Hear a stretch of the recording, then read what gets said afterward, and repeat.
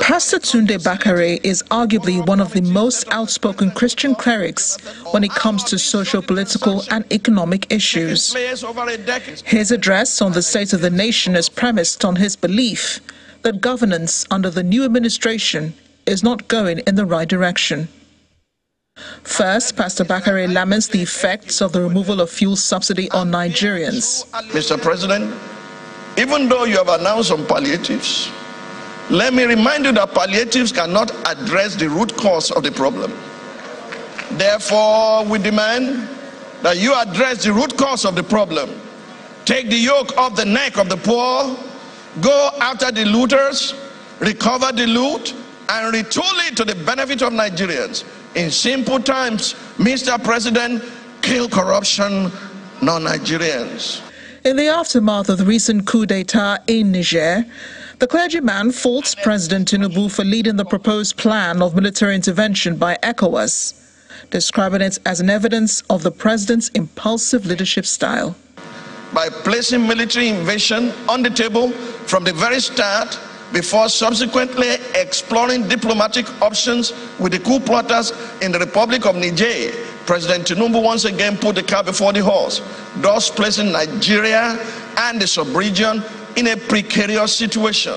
While we condemn the spate of coup d'etats in West Africa, we recognize that the situation calls for deep introspection on the part of African leaders and makes even more urgent the case for good governance.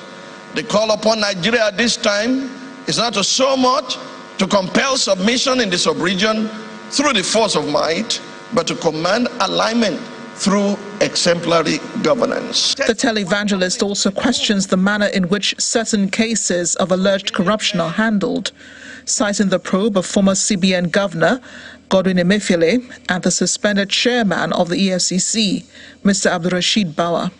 Considering the reported claims by the DSS that his actions were in line with an order from above, the handling of the Emefiele case has sent a signal to the world that the current president's disposition to the war against corruption is primarily motivated by a clampdown on perceived political adversaries, while various other enemies of Nigeria remain untouched.